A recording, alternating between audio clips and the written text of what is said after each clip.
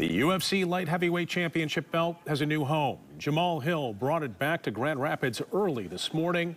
He made a triumphant return from Rio after beating Glover Teixeira on Saturday night. Jack Doles was there for the homecoming along with a bunch of family and friends.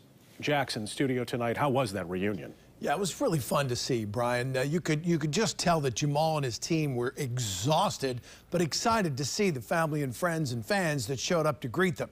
There were signs, cheers, even a bullhorn announcing his return to Gerald R. Ford Airport. The only thing missing was his walk-up song.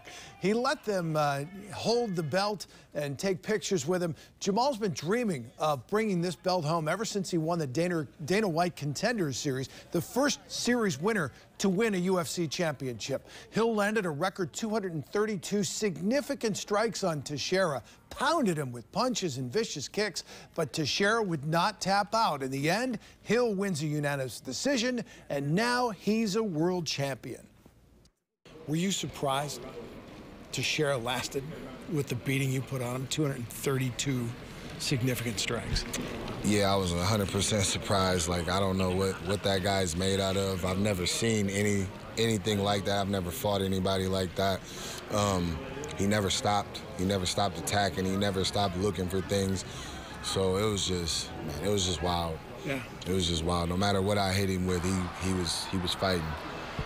There was an incredible release of emotions after that. What was that? Was it just realizing that, you know, a dream had come true? Yeah, it was that. It was all the long days, the long hours in the gym, all the pain, injuries, everything, just the doubt, just you know what I mean, the disrespect. You know what I mean? I feel like now one of the most disrespected champions there's ever been. So, you know, yeah, I think I got a little bit of a chip on my shoulder, and I'm ready to beat some because of it.